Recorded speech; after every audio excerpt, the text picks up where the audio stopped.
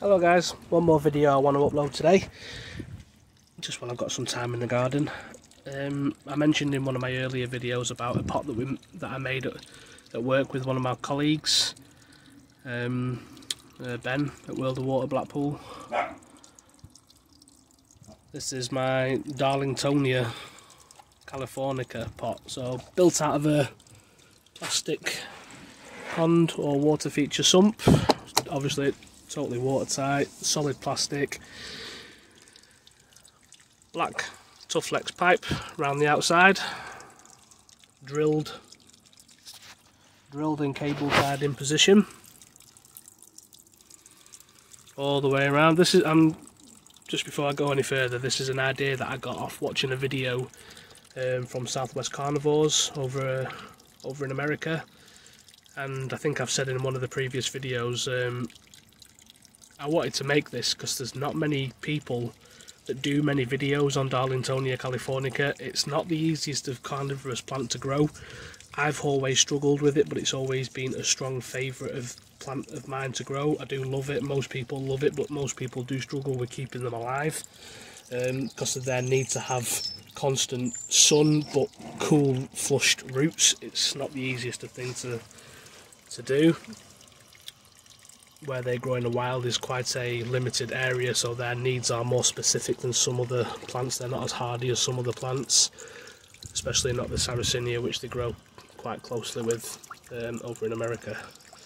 So yeah, that's why I decided to do this video, because when you try to look on YouTube, you try to find ways of growing these plants, it's very limited information.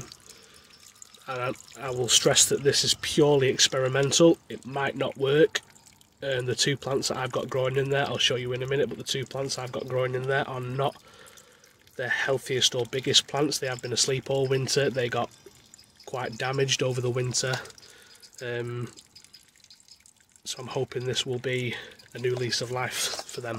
I do grow them quite successfully, but the way that I grow them isn't the most showy way. I've had them growing in cold frames in sort of like the back shady part, so kept quite cool and shaded. They do grow well, but they're not really too on display. I've even had success growing them from seed in that way, but I've always wanted to grow them sort of more on show. In my bog garden that I've shown in a video before, it's always grown really well in there. Yeah, that's why I made this pot. Me and Ben made this pot. An idea that I got from Sarracenia Northwest on YouTube. They didn't directly make the video. It was a video of them unpotting what somebody else had made. And I just got the idea from looking at the pot that this person had made for their Darlingtonia, and they flourished in it. So it gave me the idea to make this, so yeah.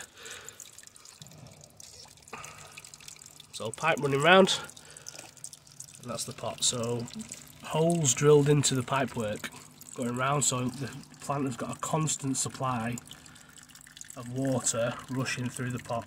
I have put chip in the top.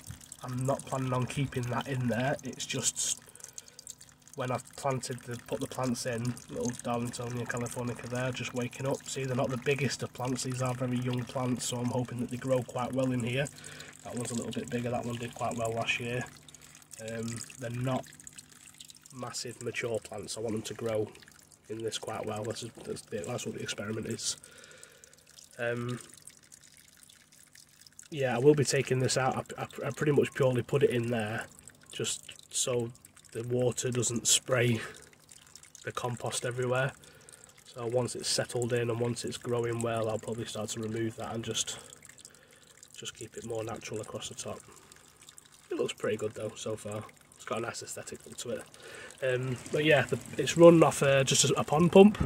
So it's got a 300 litre an hour Pond Tech pond pump, and it's wired into my back room. Runs right around the back of the coal frames into my house there, and it's just plugged in. I will have it on a timer, so it will be on for so many hours during the day, and then off during the night. It doesn't need to be on obviously during the night. It will be sat in water. It's got a drainage hole so the plants don't get too flooded.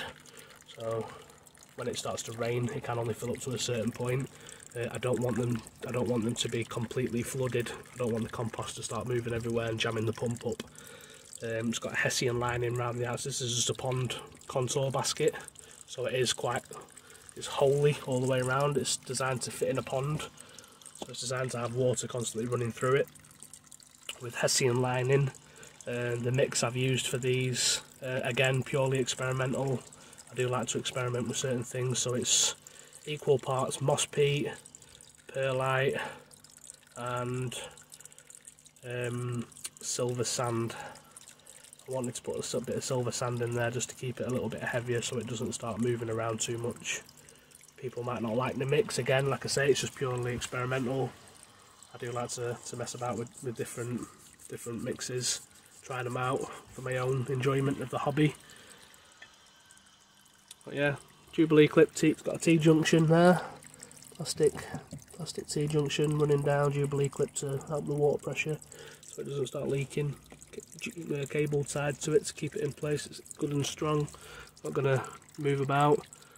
I can adjust the water flow so I can have it spraying out more, I can have it spraying out less. I can add more baskets in the future if I want to. This is just the beginning. I will be doing a couple of more videos on it throughout the season to see how it develops, to see whether it does the job it's intended to do. I've got high ambitions for it, if I'm going to toot my own horn a little bit, but I am very impressed with the outcome. It's got a good constant supply of water constantly running over the Darlingtonia, and I absolutely love this. It's cool to sit and watch, it's mesmerising.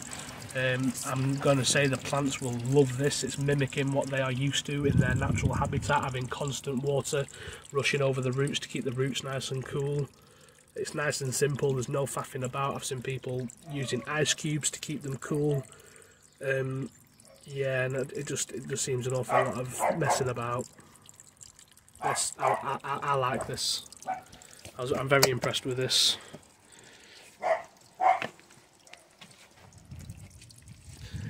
Who knows, if it does well I might even build a border around it, turn it into like a nice little pond.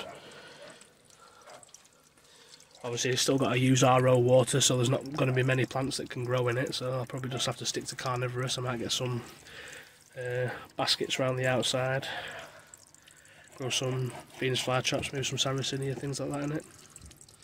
But yeah, if you like it, tell me, let me know, and I'll do more videos on it and keep you updated on it. There's not, like I said, there's not many out there for Darlingtonia Californica. So that's my little project. Thanks for watching, guys.